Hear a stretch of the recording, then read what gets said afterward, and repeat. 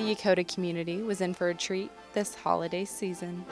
For the first time in over a decade, the United States Air Force Band of the Pacific performed a holiday concert at Yokota.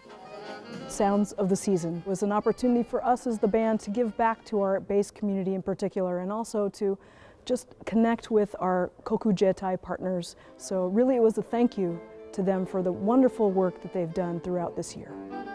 In addition to being a thank you, the concert aimed to boost morale.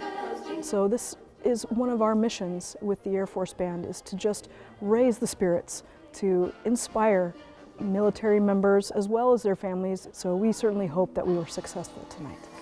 Petty Officer Kirsten Palmertree, Yokota Air Base, Japan.